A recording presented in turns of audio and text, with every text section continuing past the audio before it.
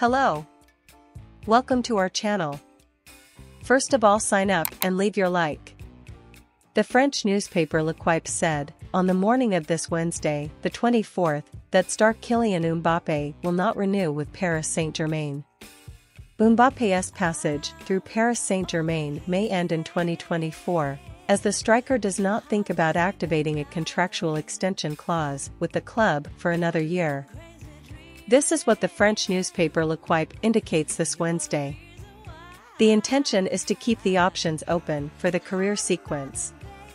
The striker has a contract with Paris Saint-Germain until 2024 and could extend it for another year, but intends to keep options open after disagreements with the club, according to L'Equipe, and if the club is unable to sell him, he will leave for free at the end of the contract and will be able to sign with any other club. Real Madrid has shown interest in signing the number 7 shirt and welcomes an attempt already in the window of the next European summer. Mbappé's contract had an automatic extension clause if the player won the Champions League, which did not happen, and if he optionally wanted to stay in France until 2025. However, according to the newspaper, Mbappé really wants to have his contract terminated by the summer of next year and, to be able to profit from his departure, PSG would need to sell this summer or during the 2023-2024 season. According to the report, some episodes have shaken the relationship between the athlete and the club since the renewal announced a year ago. An example would have been a delay in the payment of last September's salary.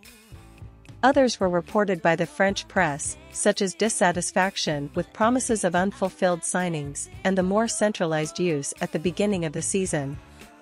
The striker would have even felt betrayed by PSG, according to French and Spanish vehicles, which recently returned to connect the star with the interest of Real Madrid. PSG does not intend to sell the player and has focused efforts so that, in the end, the contract renewal is signed as it happened in 2022. At the time, the star reached the last month of the contract and had advanced negotiations with Real Madrid, but ended up choosing to follow in Paris.